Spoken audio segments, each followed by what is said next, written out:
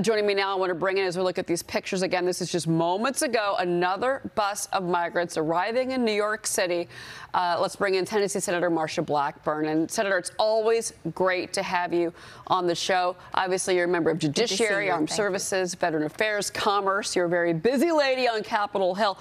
So talk to me about the policy now, because I know that there's a lot of discussion that if Republicans take back the House in November in the midterms, that one of the things that your party wants to look at and investigate is the absolute mishandling of the border crisis. Oh, absolutely.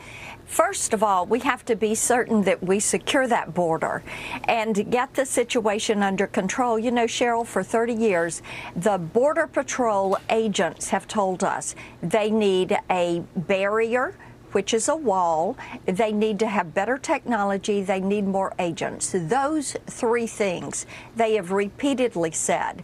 And because President Trump moved forward on the wall, which had bipartisan support, all of a sudden the Democrats had said, no, let's open the border.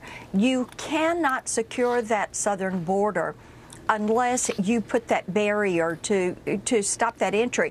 And I think it's important, Cheryl, to realize that our foreign policy and our domestic policy meet there at that southern border, because it is a foreign policy issue when you have people from 150 different countries coming across that border, and known terrorists coming across that border, the human trafficking, the drug trafficking that is taking place, the way people, these young women and girls, are having their lives destroyed because they're put into sex trafficking rings.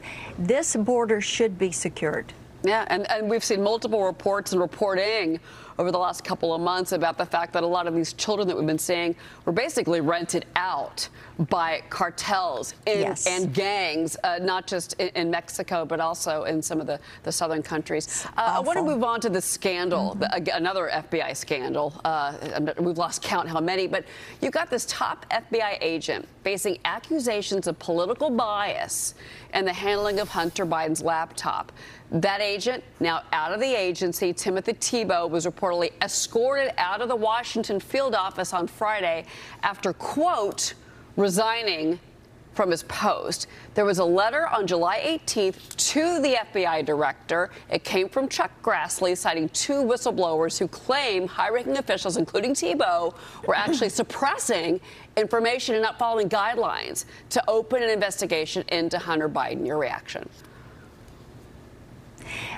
When the FBI became a politicized agency, people started to distrust what they were doing. Now, there are some really good FBI agents. The majority of FBI agents are effective, they're good, and they keep their commitment, their integrity. Many of them have become whistleblowers and have revealed information to Senator Grassley and to us there at the Judiciary Committee. They have raised their concerns.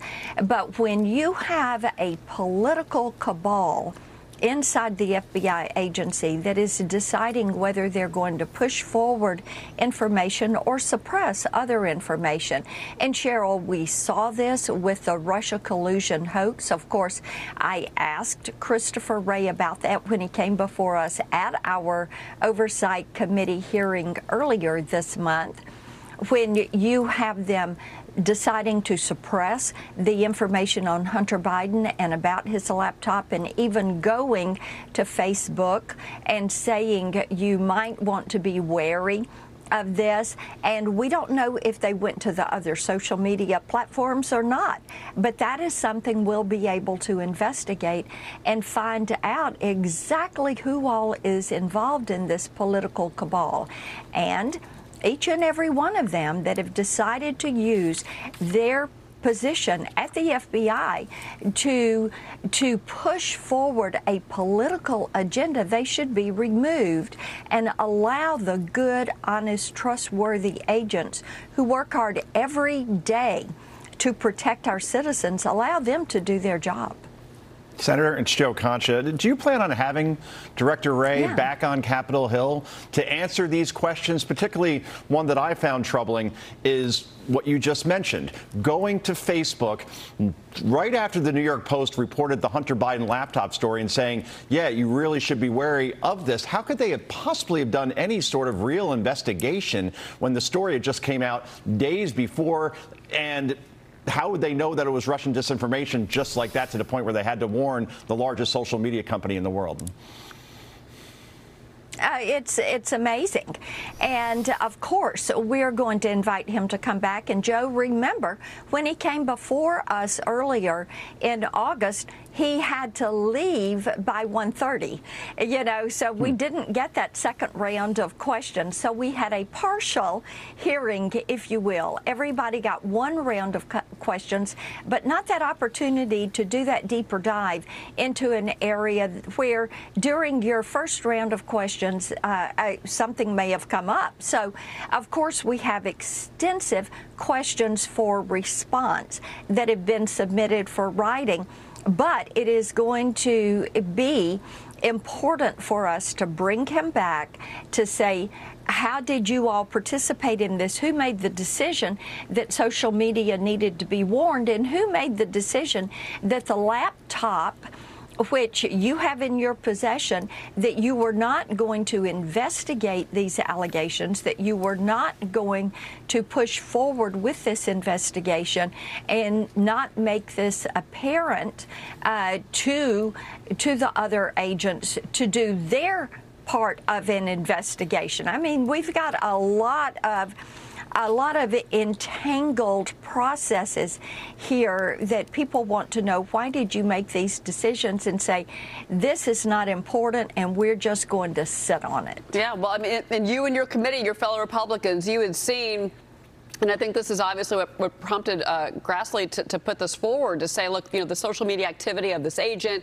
And again, I'm glad you point that out. There's a lot of amazing agents at the FBI, but, the concern now that this department has been politicized. Before I let you go, though, the President's Department of Justice is claiming it's already reviewed the documents seized from former President Trump's home. DOJ says a limited set of documents that are potentially protected by attorney-client privilege were identified, were taken. Senator, your reaction?